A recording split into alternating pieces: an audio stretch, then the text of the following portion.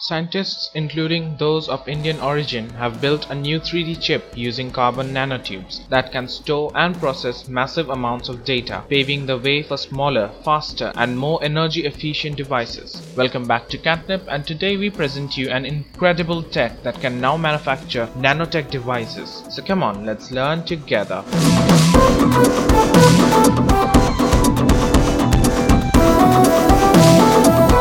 Computers today comprise different chips cobbled together. There is a chip for computing and a separate chip for data storage, and the connections between the two are limited. As applications analyze increasingly massive volumes of data, the limited rate at which data can be moved between different chips is creating a critical communication bottleneck. With limited real estate on the chip, there is not enough room to place them side by side, even as they have been miniaturized, a phenomenon known as Moore's law. To make matters worse, the underlying devices, transistors made from silicons, are no longer improving at the historic rate that they have for decades. The new prototype chip, developed by researchers at Stanford University and Massachusetts Institute of Technology, or MIT as popularly known in the US, is a radical change from today's chips. It uses multiple nanotechnologies together with a new computer architecture to reverse both of these trends. Instead of relying on silicon-based devices, the chip uses carbon nanotubes, which are sheets of 2D graphene formed into nanocylinders, and resistive random access memory, or RAM cells, a type of non-volatile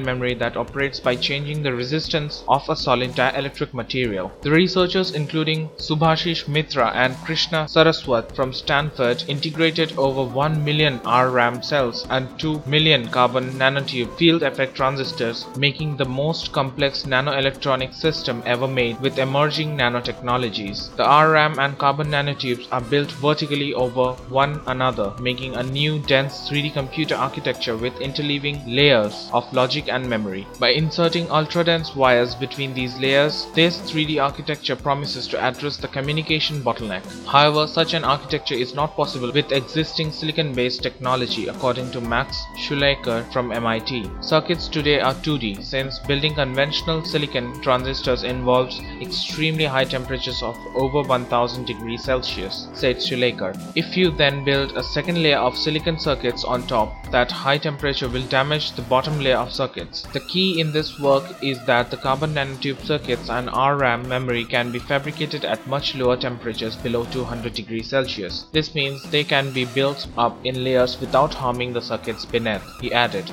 This provides several simultaneous benefits for future computing systems. The devices are better. Logic made from carbon nanotubes can be an order of magnitude more energy efficient compared to today's logic made from silicon, and similarly RAM can be denser, faster, and more energy efficient compared to DRAM, referring to a conventional memory known as dynamic random access memory.